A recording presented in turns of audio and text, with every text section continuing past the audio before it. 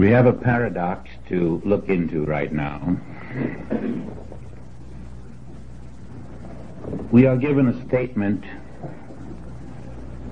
that only the Son of God can know God.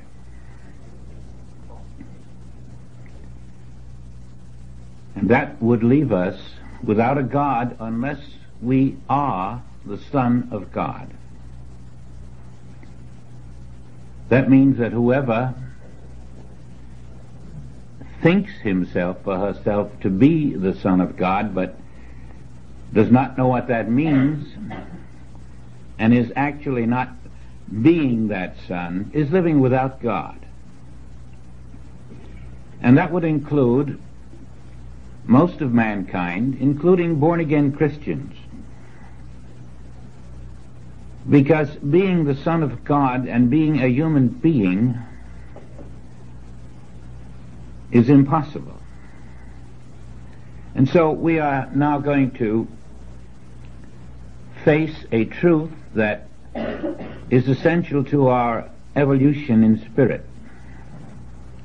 We are either whatever Son of God is, or we are not aware of and under the government of God. Now, to justify this statement, I'd simply read you this first statement of John's, and you'll recognize it instantly, because it's so important that he has placed it even before his story of Jesus in his preface to the gospel. And it goes this way: no man hath seen God at any time. No man. No man, no woman, no person, no mortal being hath seen God at any time. Now, once that has made an impression on us, we must then say, well, who has seen God? And what does seeing God mean? Of course, it means to realize the presence of God. No human being can realize the presence of God. The only begotten Son, which is in the bosom of the Father, he hath declared him. The only begotten Son, which is in the bosom of the Father, he hath declared him. Now then, the word only becomes very significant.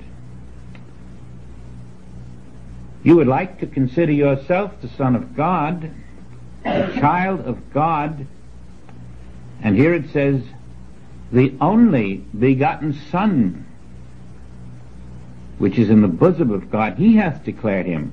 Are you that Son, the only begotten Son? And yet, if you're not, you cannot know God. Now, how can you be the only begotten Son, and someone else be the only begotten Son, and someone else again? If there's only one begotten Son, something has to be done, or we don't have a God. Do you see why we have to leave the mortal sense of life? In your mortal body, and in his and her mortal bodies, we have 3 people, or 4 people, or 10 people, or 4 billion people, and only one begotten Son. We have to remove the mask of mortality to see that the only begotten Son is the infinite Christ. And then we have to make the step. If I am not that only infinite begotten Christ, I have no God. And so that's your first hurdle as far as accepting infinity. You either do, or you reject God's presence as Father. infinite Father has one infinite Son. Now this is all a matter of what may be called scale. And the reason for this truth being so important to us is that we are now in a state of spiritual evolution. It didn't really stop at all when Darwin discovered what he did more than 150 years or so ago. This natural physical evolution was just an offshoot of the spiritual evolution that has been taking place in the consciousness of mankind since the days of the amoeba. There is a progression in consciousness that is necessary in order to flow with the infinite spiritual power. It's a demand power. It moves and it must progress, and that means spiritual evolution has nothing to oppose it, and there's no one who can stand in the way of it. You simply abide by it, move with it, live with it, accept it, and cooperate with it. Your spiritual evolution demands that you move up the ladder, up the scale. You can't stop at mortality. You've got to make a movement upward into a higher level of self, a higher level of consciousness, and this requires the knowledge, first, that you are the infinite Son, the only begotten. Only in this way do you make yourself available to your source. The Father flows only through the Son.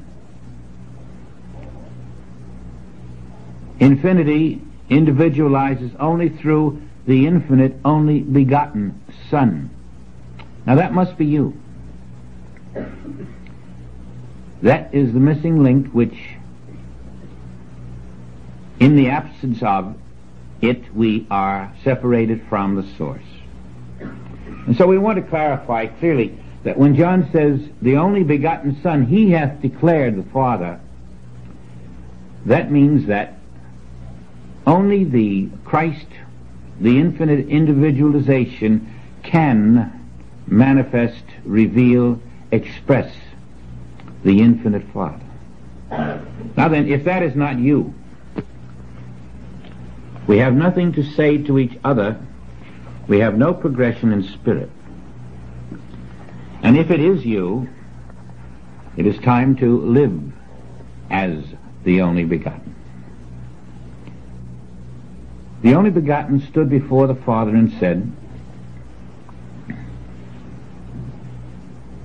"And now, O Father, glorify thou me." Mark the next words. With thine own self. With thine own self. Glorify thou me. With the glory that I had with thee before the world was. Now this is a statement of yourself to the Father. Not of a second self or a second person or another person. It is a statement of your Christ self to the Father. Glorify thou me. Show that I am your life. Reveal my identity. Show that I am not mortal, that I am not physical, that I am not limited in time and in space. Show who I am, so that all may see who they are. Glorify thou me with thine own self. I want you to undergo that experience in such a close relationship with the Father that you can hardly talk about it to anyone else. Your infinite source, your infinite creator, which is ever flowing through and expressing as your infinite self, is always present to glorify you with infinite self when you ask in the name of the only begotten Son. Not a third party, not another only begotten Son, but you, the only begotten Son.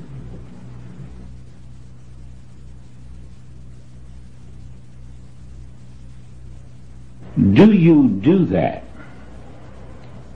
Have you accepted yourself to be the only begotten Son, without partitions, without divisions? When you do, then you are asking in my name. Then you have supplied the missing link, and you are glorified by the one infinite self.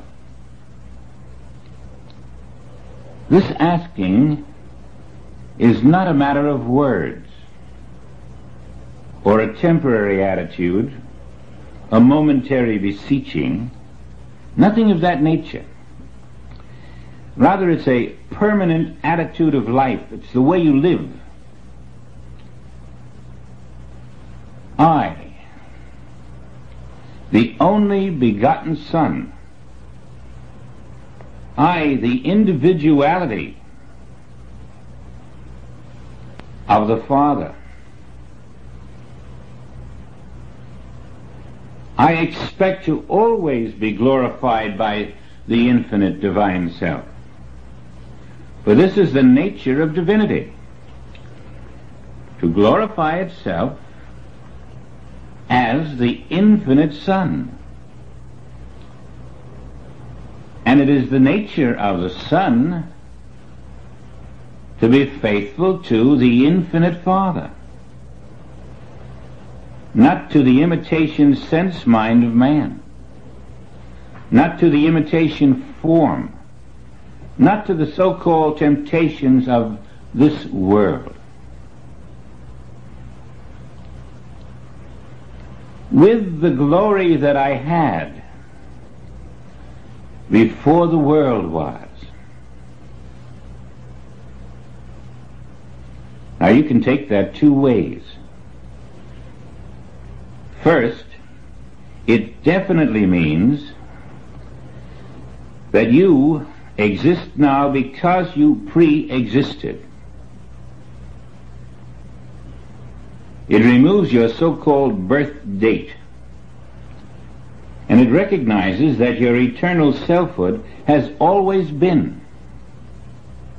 Also, before the world was is not necessarily in time, but before there was a concept called world, meaning above this sense of world that we entertain, meaning that you exist above this world now and always have, above world consciousness.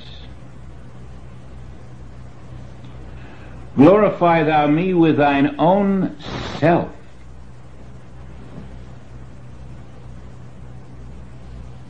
Reveal that I now exist, as always have existed, above the world of human personalities and appearances.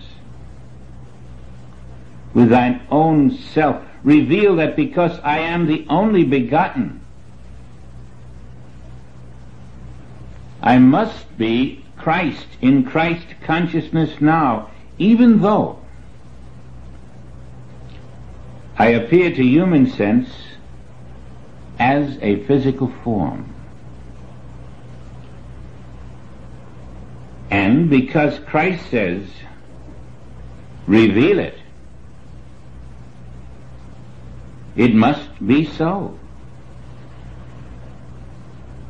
It isn't something to be attained. but to be revealed, to be known, to be recognized, and then to be utilized. Once you accept the existence of your Christ self, the next step is to let it work in you. Now, you're not going to accomplish this in one meditation.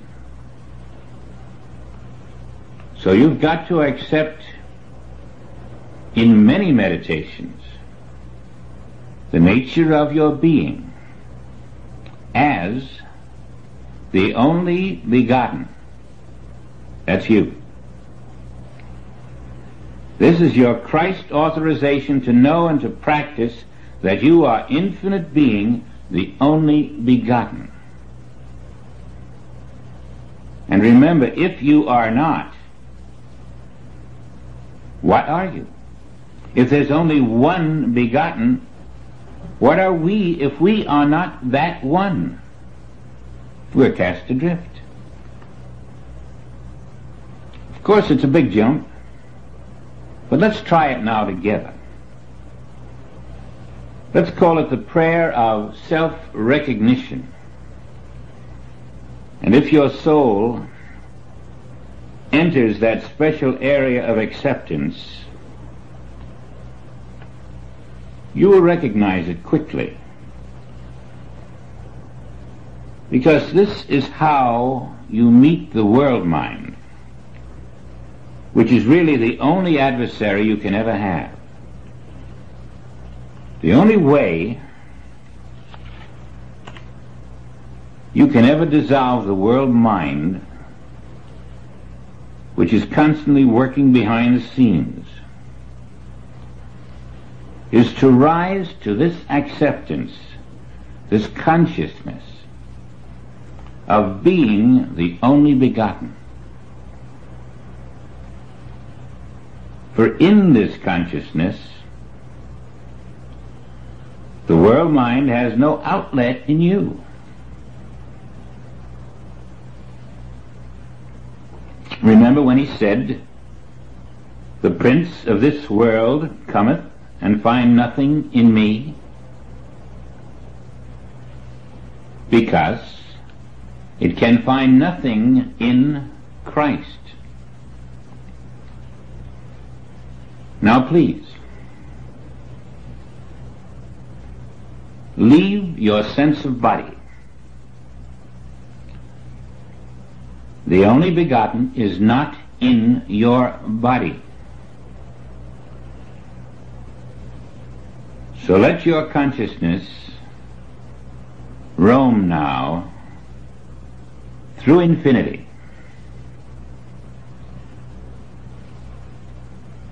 Through all geography.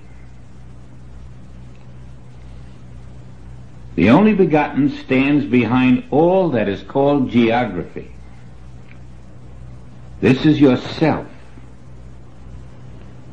Behind the pages of history stands the only begotten. Behind eons and eons of time stands the only begotten. And this is your self. Behind every tomorrow, behind every yesterday, not where the little form stands on a little line between today and tomorrow, but in eternity now, in the timelessness of being, in the spacelessness of being, stands you, the only begotten, the infinite self. And it declares my identity, my infinity, that I am the only begotten. And then it lives consciously in my awakened consciousness, expressing the Father.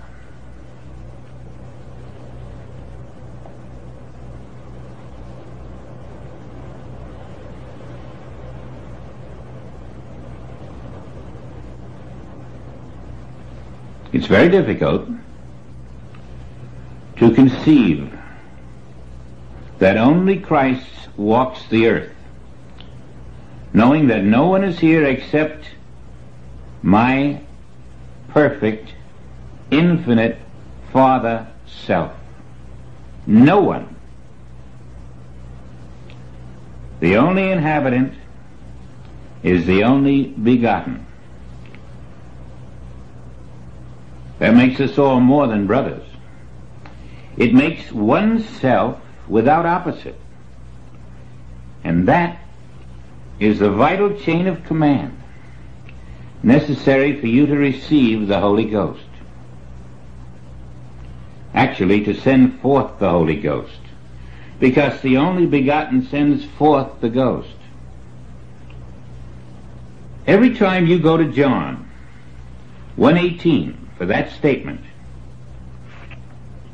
and you meditate with it, you'll see that the only begotten is the image and likeness of God. And there's no other image, no other likeness of God. All of this is symbolism to show you that there is one self. One self, ever new, ever being begotten, ever born, infinitely new, infinitely. And that self is yourself now.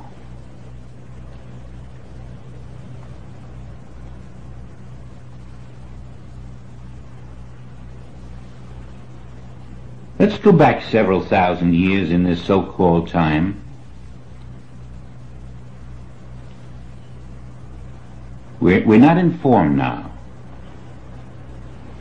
And just rest there before the birth of Jesus Christ.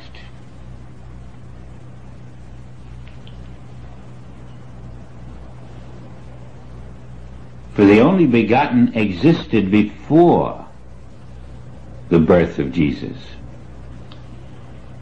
Even Jesus Christ said that. He said, "The Father has borne witness of me." Why don't you believe my works when the Father told you all about me?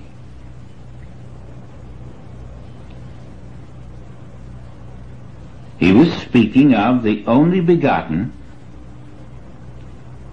living, expressing, being before Abraham, before Melchizedek, and through Melchizedek, and through Hezekiah, and through Abraham, and through Moses, and through all who have walked the path of illumination. The only begotten, expressing through them, is yourself. They accepted themselves to be the only begotten. Enoch was the only begotten, expressing perfectly. So it is that if we accept the one self that we are throughout eternity, we can no longer say, today I am 60, or tomorrow I'll be 70, and in the next 10 years I'll be 80. There simply is no such self. You can enjoy your birthdays without accepting the reality of them. There is no aging self. There is only the one only begotten. And it's very important not to walk out of your only begotten self in your belief. In your belief, you must constantly, consciously know, I am the only begotten. I am the infinite, eternal self. Whatever appearance denies it must be illusion, not present, simply appearing to be in the world mind. All that we call history,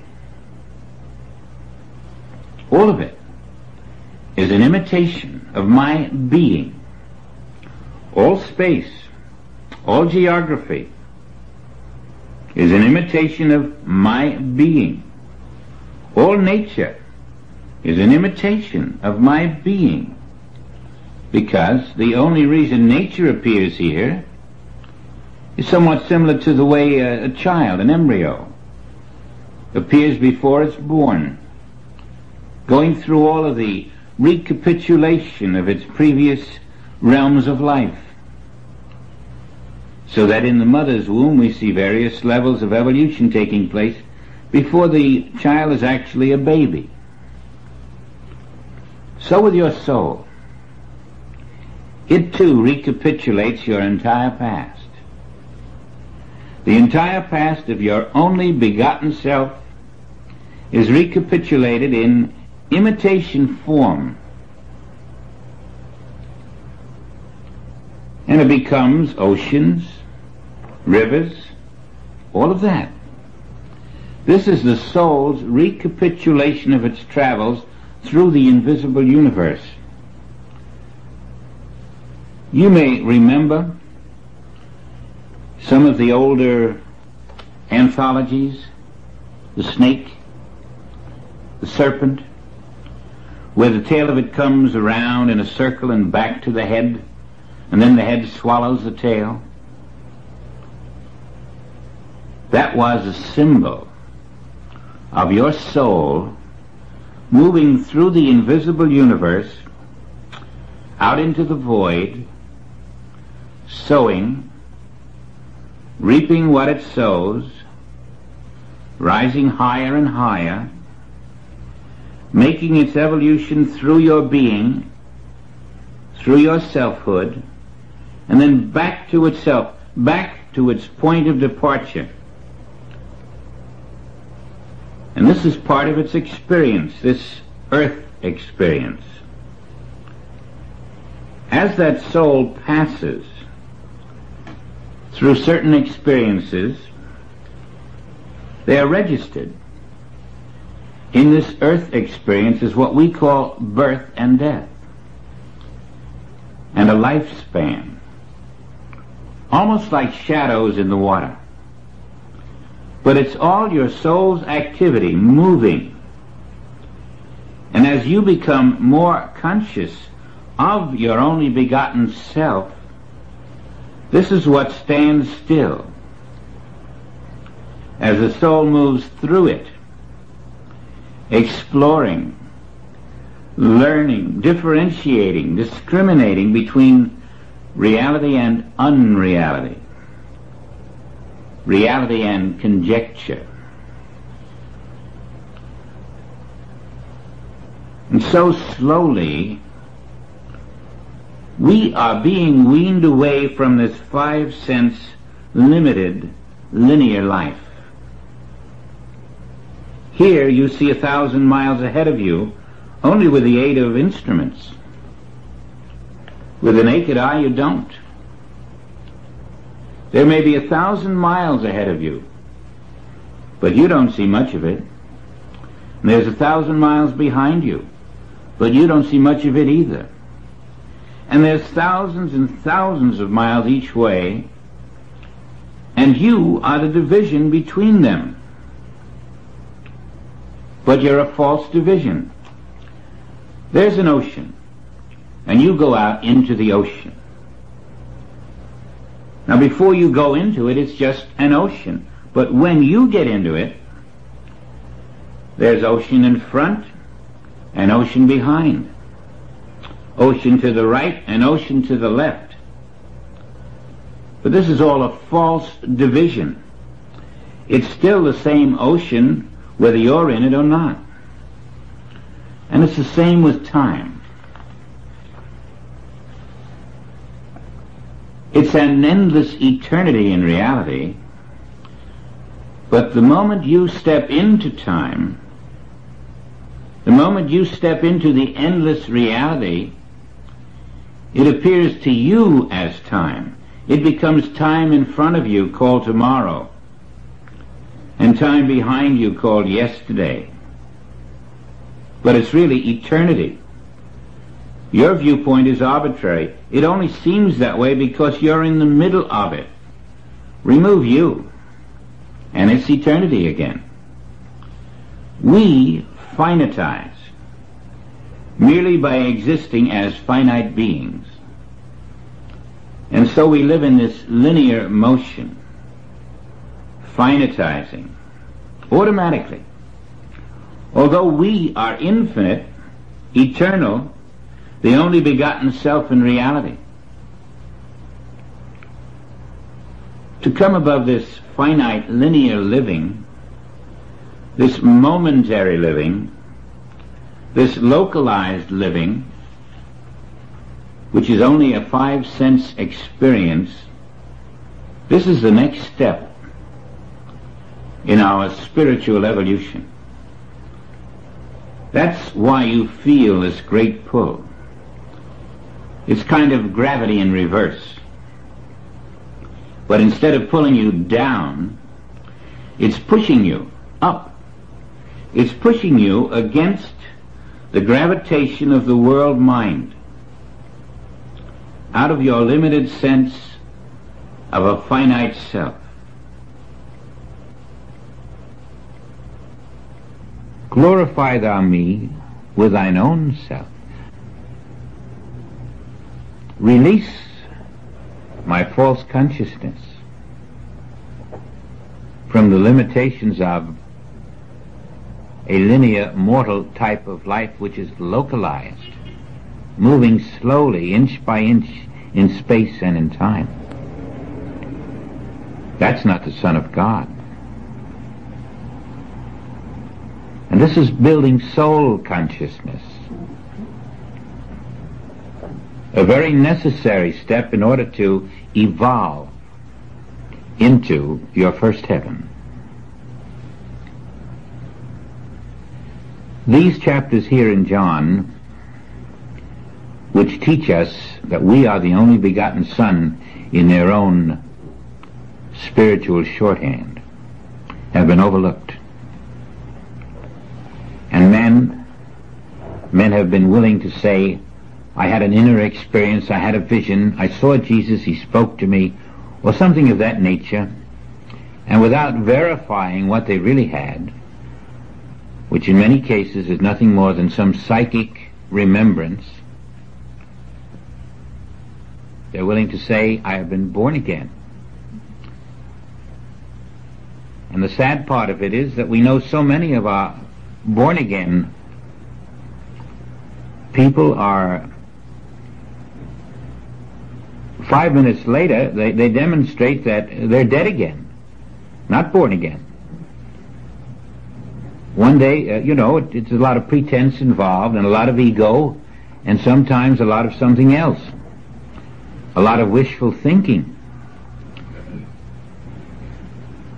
And then when we are born again, it's nothing quite that shallow as just a momentary psychic or even a spiritual experience. Doesn't make a rebirth. Rebirth is not an instantaneous thing. Rebirth is born out of a way of life, a long, important, total renunciation of that which is not true. You make a mockery out of the Christ teaching when we have a shallow experience called being born again. One woman told me about, she saw the grass and it was on fire and it lit up, and she lived off of that memory for 20 years thinking she had been born again, and usually was in a rather shabby state of misery. We have so many people who hit the headlines and say they were born again. I just want to make the point that the crucifixion indicates the depth of rebirth. You can never be reborn again and still be a person. To be reborn is to evolve out of humanhood, flesh, mortality, into the realization of being the only begotten Son. And then that still is only a mirage if there is even one person in this entire universe that you think of in terms of not being the only begotten Son. Because the only begotten Son is infinite and there is no other. You can't have one person left in this world that you consider sick or damaged or in any way insufficient in some respect. There is no such thing in the realization of being the only begotten Son. And so I want to emphasize that it's not going to be done in a short time. And it's only going to be done by those who have found their own inner guidance to take them over many difficult thresholds. But nonetheless, it is the path of righteousness. It is the path of Christ consciousness. And it is clear that this was the consciousness of the Christ called Jesus, who had accepted himself to be the only begotten Son and said, "As I am, thou art. I am the light, and ye are the light." And so it was very clear that the only begotten Son was not confined to Jesus. For John was also the only begotten Son, and many who preceded Jesus, and some who have followed Jesus.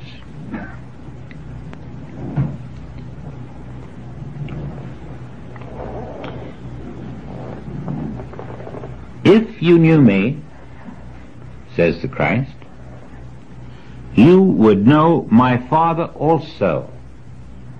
Now then, that is a restatement of the previous truth, that only when you know Christ, the only begotten Son, can you know the Father. If you knew me, you would have known the Father also. He's saying this to a group of people who thought they knew God, and teaching us through them that they cannot know God because they do not know themselves to be the only begotten Son. And the one saying this is the only begotten Son. If you knew me, the only begotten Son, as yourself, you would also know the Father. And so if there are 75 people here who each think of themselves as people, where's the only begotten Son?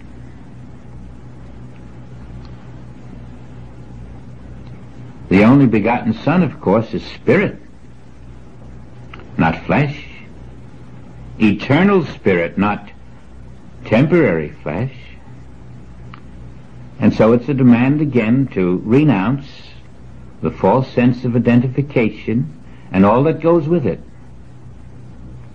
in your lifestyle, so that in accepting the only begotten Son, you are accepting infinite spirit as your name. On April 15th, you still make out tax reforms and render unto Caesar. But at the same time, you render unto God what is God's, with the full knowledge that all that exists is the spiritual creation.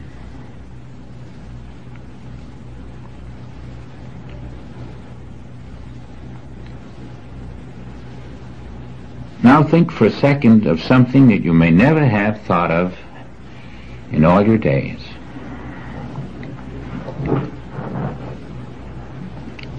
Suppose we were to say to you, would you willingly have given away, or let's say, would you give away your next 20 years? Would you give it away? Just take the next 20 years and give it away to someone else. or just discard it as if it didn't exist. And you say, well, what silliness is that? And I'd agree. Then why do we give away all of the so-called years that we think are past? Suppose those last 60 years, or even the last 6 million years, were still alive. Would you care to claim them and live in them actually and actively?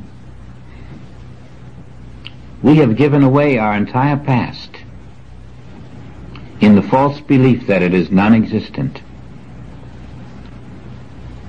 There is no such thing as a dead past.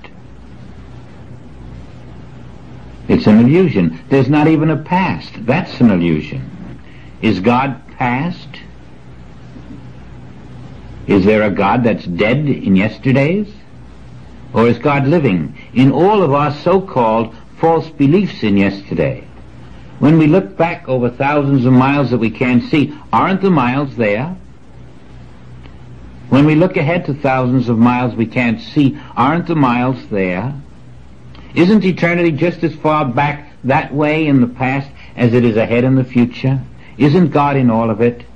Isn't the only begotten Son in all of it? We don't have a dead past. We have a living now which we think of as a dead past. You can reclaim every one of those years. As a matter of fact, you must.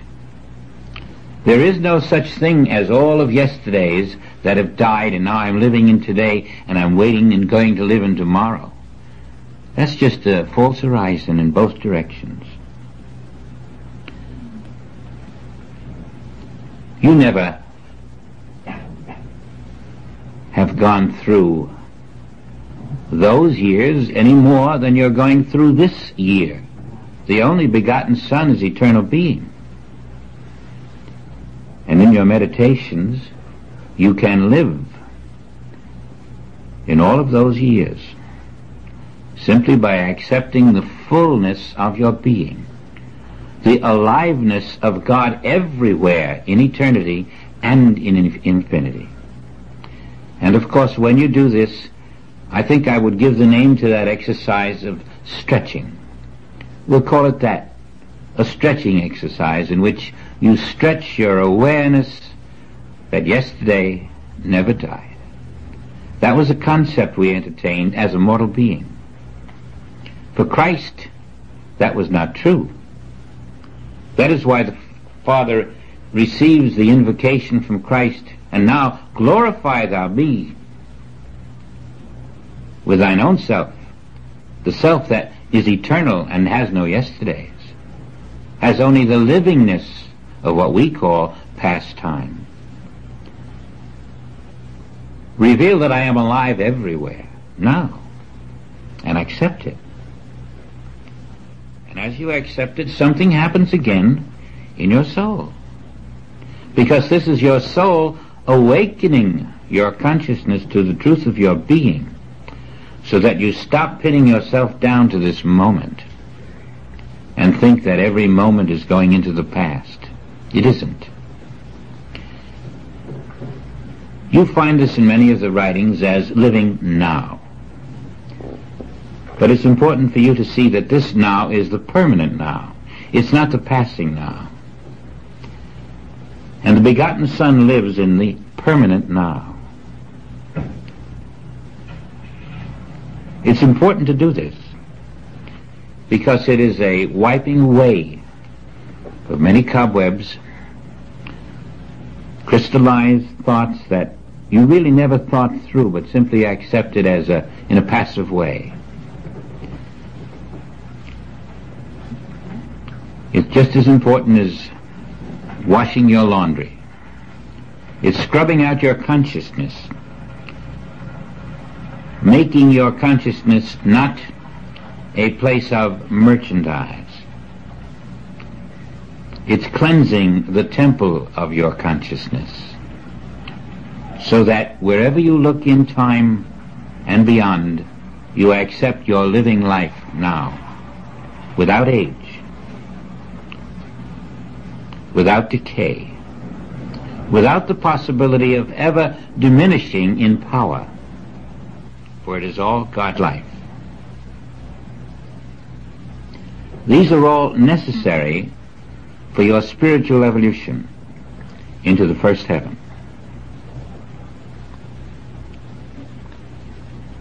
That is why John has placed them in his gospel. That is why Christ spoke those words. That is why the Father spoke them through Christ for John to put them in his gospel.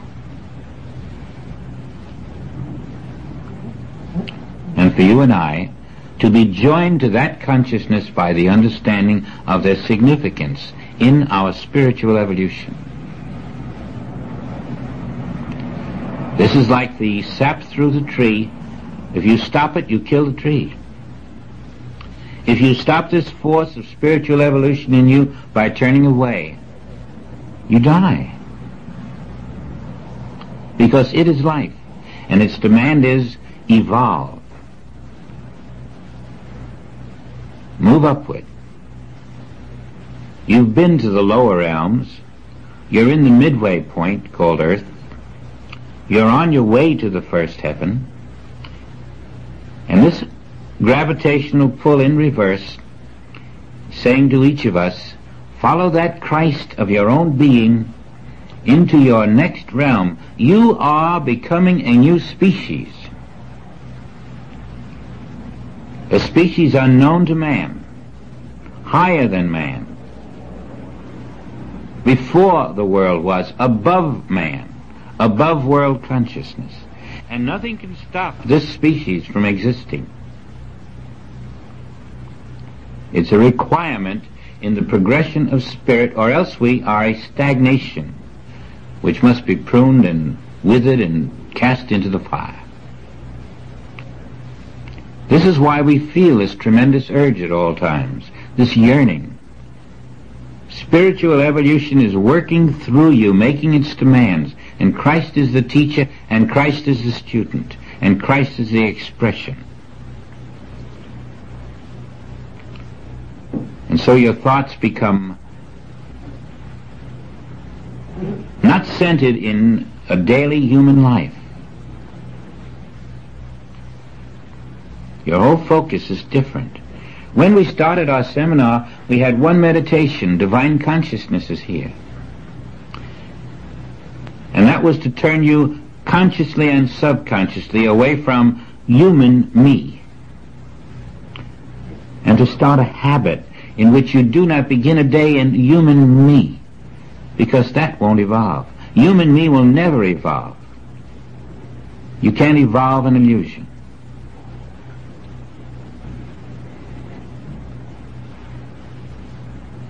Now, when you started your morning today, you probably had a little different morning than usually. At any rate, if it was a human morning, it was not in the kingdom of God. But the only begotten Son lives in the kingdom of God. And this is where we must now live. We live in the kingdom of God. Where the world thinks the world is, we live in the kingdom of God, not in the world. For spiritual fruitage, you must live in the Spirit, as the Spirit. And so your secret name is the only begotten.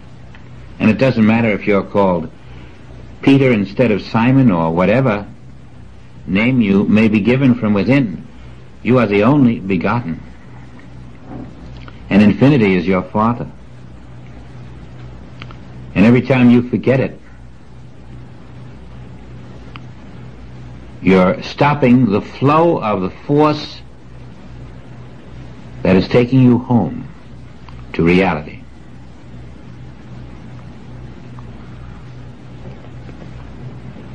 I like that stretching exercise to become part of your spiritual vocabulary, part of your exercises.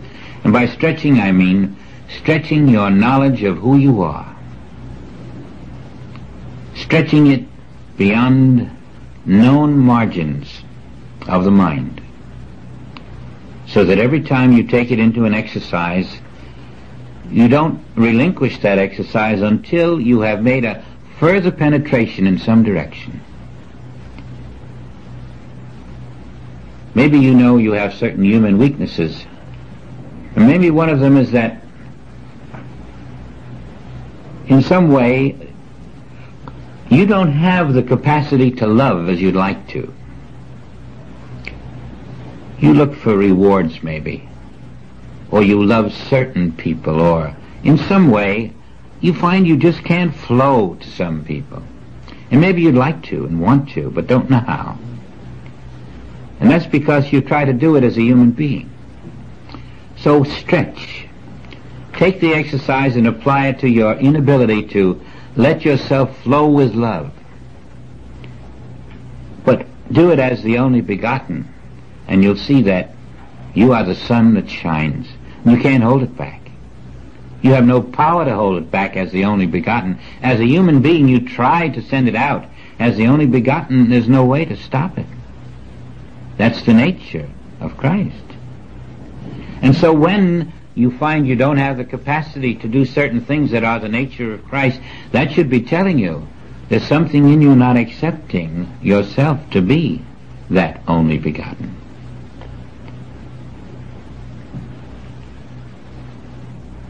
When you find yourself in a narrow state of mind, a little selfish at times, clinging to something that maybe someone else ought to have and could do better with than yourself, go back into this I am the only begotten and see what it does. You might be surprised how independent of your mortal thought it just goes right out and does the very thing you would never have dreamed of doing, and then you're happy because you know it was right. You'll find a whole different way of stretching once you think of it that way. There are many directions in which you can stretch, knowing the qualities of the only begotten are your qualities. And that every time you stretch further in one direction or another, you are expressing infinity. And the secret is that the more you express infinity, the more of it pours into you.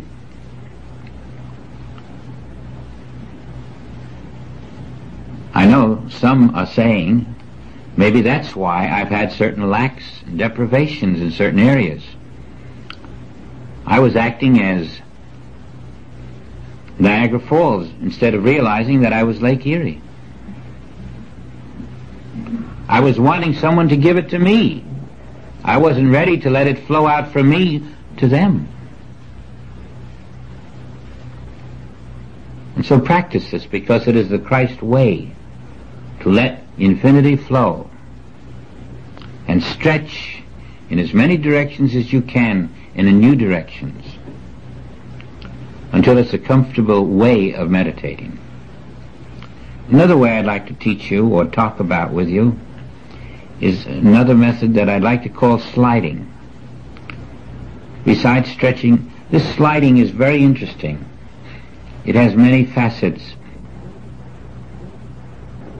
First, you slide behind your thoughts. You'll find that you establish a knowingness which seems to be separated from your thinking apparatus. So I call it sliding, because you get behind your thinking apparatus even while it's thinking. It's like peeking at your mind.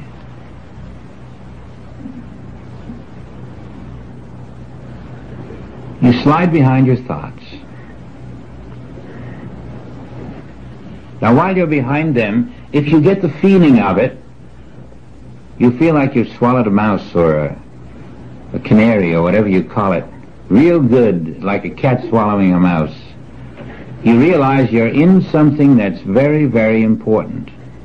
It's another groove. And then while you're in that groove, there seems to be some inner changing, like in your metabolism. It's a sort of a funny knitting feeling. And you can almost feel that in some way I'm spying on my own mind now. It can't get away with anything. I'm behind it. And pretty soon I'm a little above it. And you'll find this you that is slid behind your mind is some sort of soul perception. It's very delicate to get into that spot, but very rewarding when you do. When you do, you find you've just begun. Because if I'm behind my own thought now, my thought doesn't control me. I can be detached from thought. I can watch thought. I can even say to thought, you don't move me. I don't have to react to you. And then I find there are no thoughts to restrain me. I can slide right out of form. The only thing that keeps me in form is thought. And if I'm behind my thought, I can now slide out of form. You can slide out of material concepts. And you'll catch the technique of sliding when you do it consciously, and suddenly you hit that groove, almost like a transmission box coming into from first to second or second to third. You get into that groove and you feel something different. You feel you're in a control box, and you're the control. Pretty soon you're not in mortal thought. And that's where all the damage is done, in mortal thought. False beliefs, thoughts that are not the thoughts of God. My thoughts are not your thoughts. Slide behind your thoughts. Make an exercise of it every now and then. One day, when you least expect it, you'll find you're already there before you even try to be.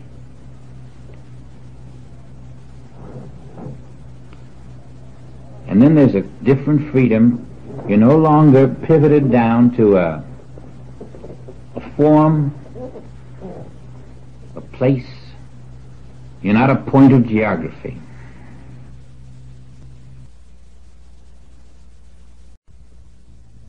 Yet a little while, says the Master,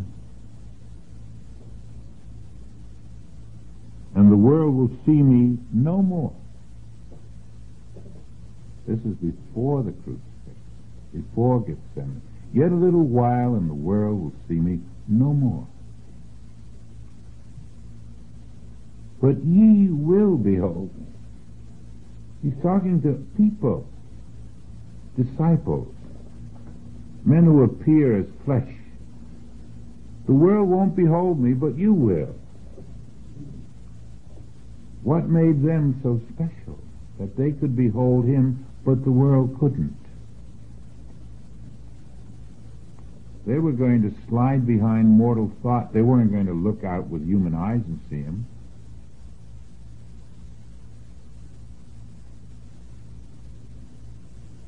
But the point is, who are they going to see?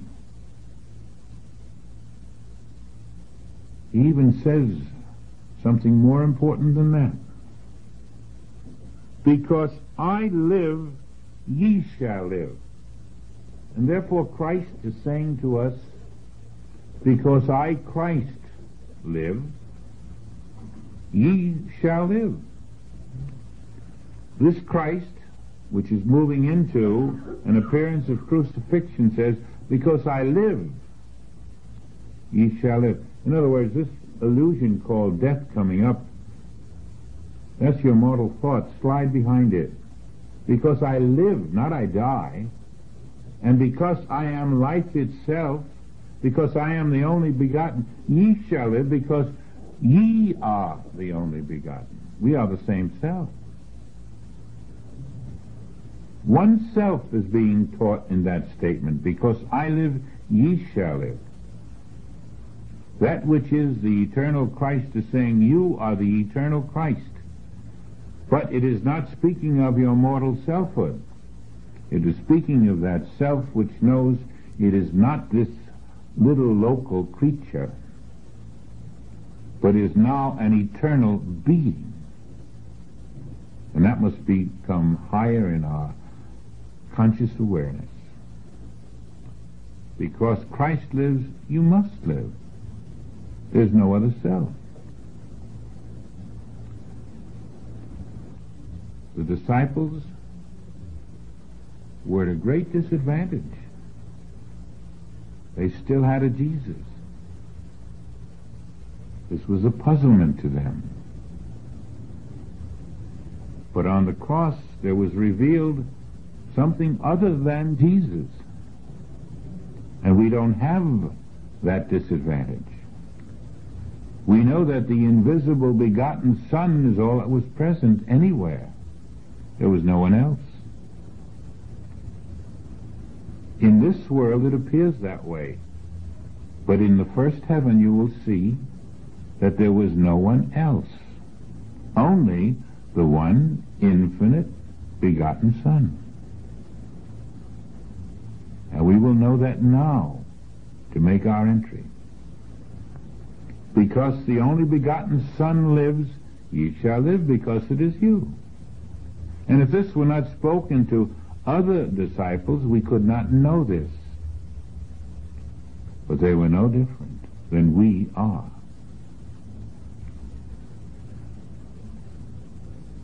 Again, the level of acceptance determines the experience.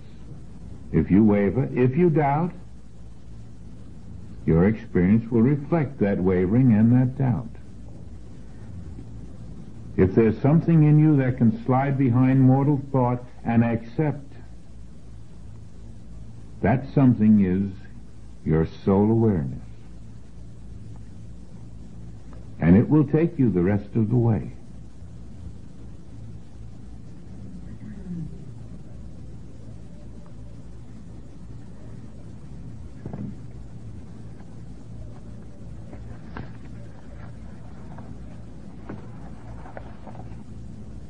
Whatever ye shall ask the Father in my name, he shall give you. My name is the only begotten Son, the infinite Son. Asking in my name means knowing yourself to be the infinite Son. Knowing is asking. And just the knowing attains the full flow of infinity into your conscious experience.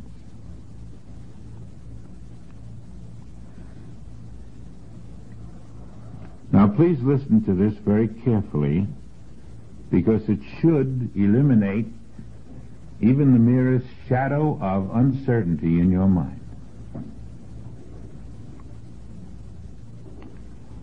The thrust of everything we have learned so far is that infinity,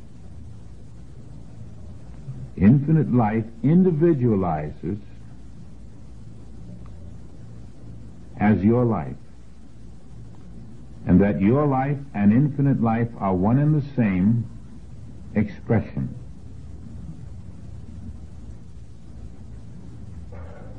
And here is the statement to you that this is the truth which you can depend on.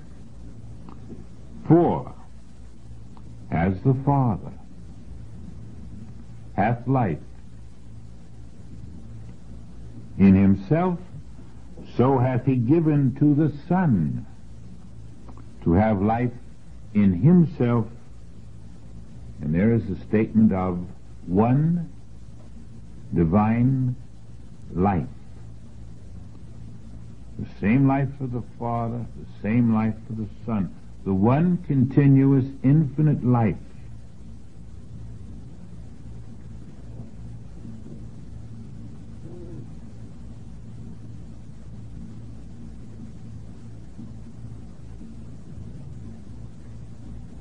Who made that statement?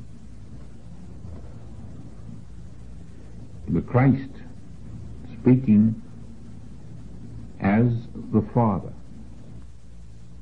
For the Christ has said, I speak nothing of myself but what the Father tells me.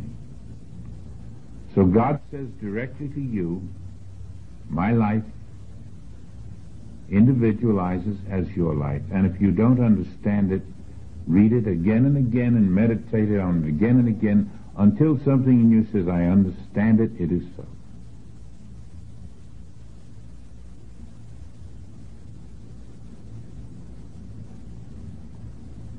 Now that life has no age. That life has no beginning. That life knows nothing about human tomorrows, which come and go. That life is already existent where every human tomorrow seems to be. And it is your life. And I say live it. And go back into eternity in all directions and realize the presence of your life everywhere. And you'll find that that stretching brings into play that life in ways we know not of, as the Master said, will do greater works that ye may marvel.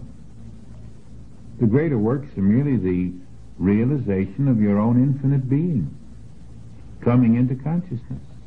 That's the greater works.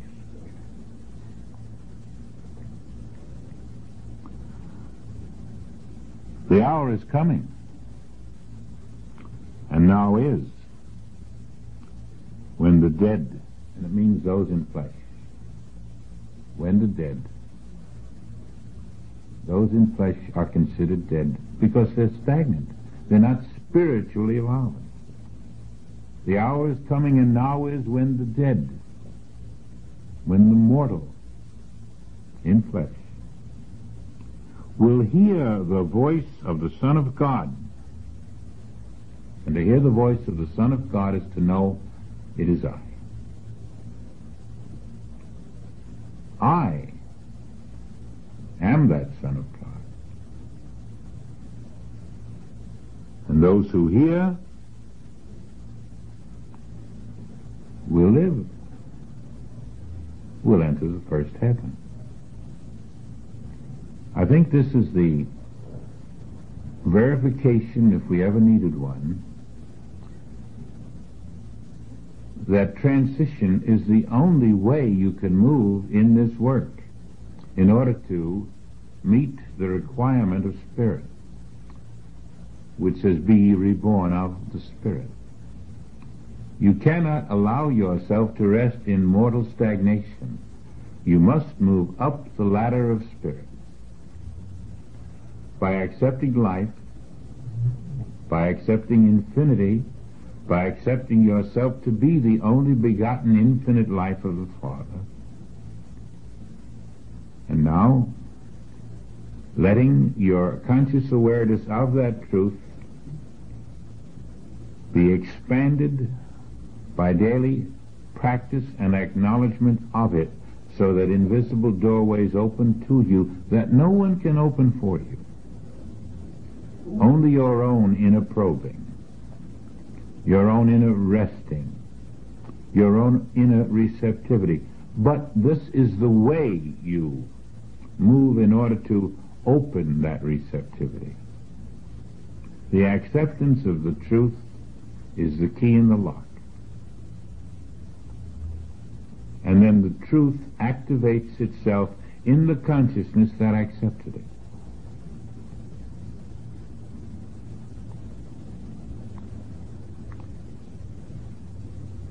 We are being told that our birthplace was in paradise, which is another way of saying that we were really never born. But having been born in paradise, having been existent before the world was, our return to that knowledge is our return to paradise. It's not a fiction. It's not a script for TV. It's the way things are. And each one of us has the opportunity, none more than the other, no matter what our past has been in this world or any previous world, we each have the equal opportunity to return to paradise, to our birthplace, to our reality. Born in paradise, reborn in paradise. It's probably the only thing that makes this life a total fulfillment beyond the normal human success.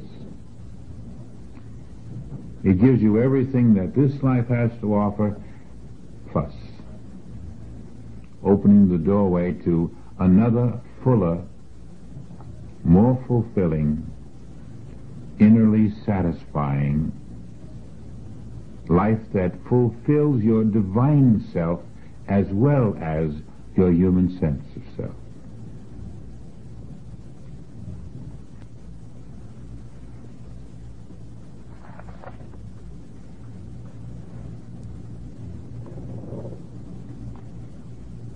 Now, Father, glorify thou me with thine own self, with the glory which I had with thee before the world was, but also, listen to this, I pray for them which thou hast given me, for they are thine.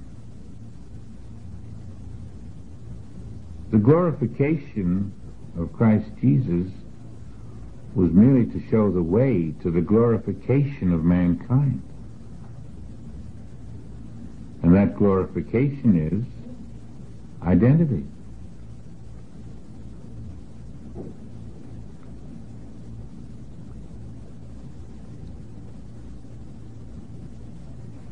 I was given a passage before I sat down, and I looked it up.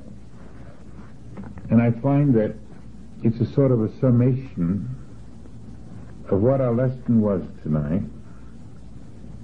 It's in Revelation 3:14.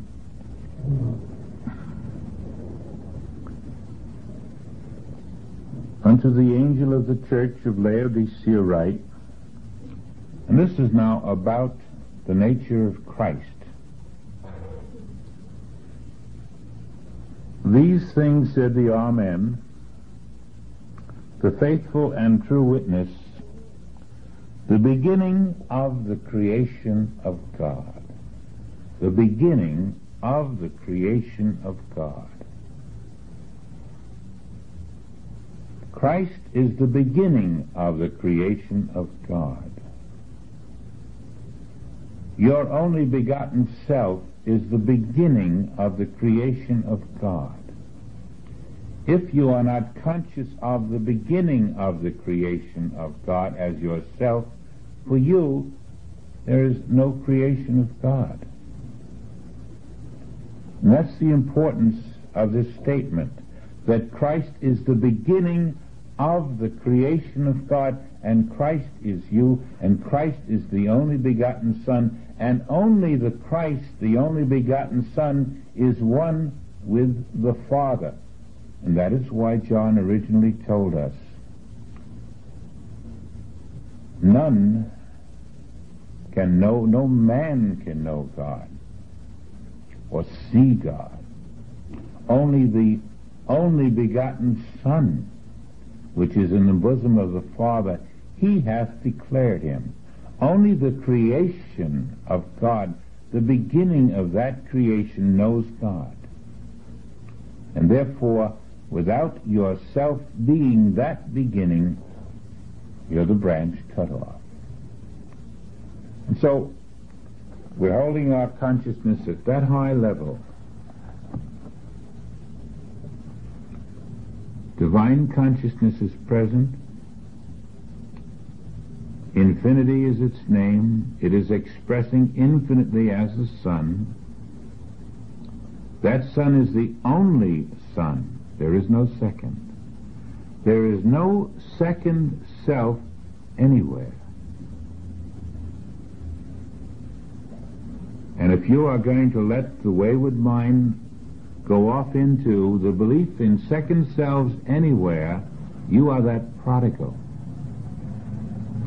who has left the Father's house. Now, we've done that too many centuries. So at this point, it's holding the consciousness at the level of knowing that not only am I the only begotten, and my neighbor too, but there is no other self anywhere in the universe.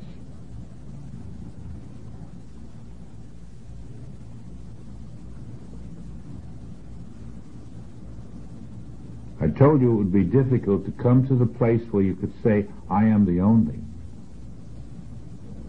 But as we learn more and more, you'll find you can, with inner justification and assurance, finally make the statement, I am the only, because the only is infinite and there is no second.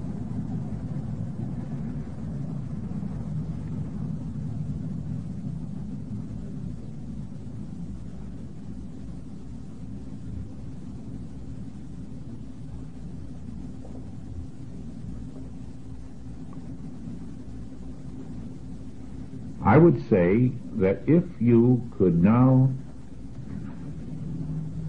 get into a spiritual position where you can make the request within, that you are aware of the nature of being and the need for spiritual evolvement, and that you will abide by the requirements of spiritual evolution, letting the force evolve itself just as the leaf lets the sap move through it without asking for more or directing the sap, telling it where to come, but simply awaiting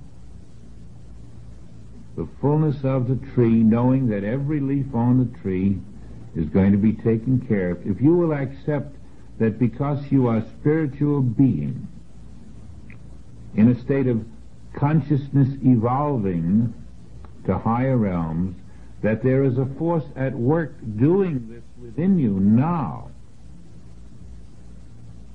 and try to, in some way, not interfere with that force, you will become conscious of it. And you will become conscious of yourself as that force. And you will eliminate the second or dual consciousness which has always been trying to play traffic cop and direct the spirit instead of letting the spirit do its own thing. We're tying our hands behind our back, we're tying our thoughts, we're sliding behind them, we're resting in the Word, we're watching our own being evolve. That's where we are on this Friday. Could we close with a quiet time?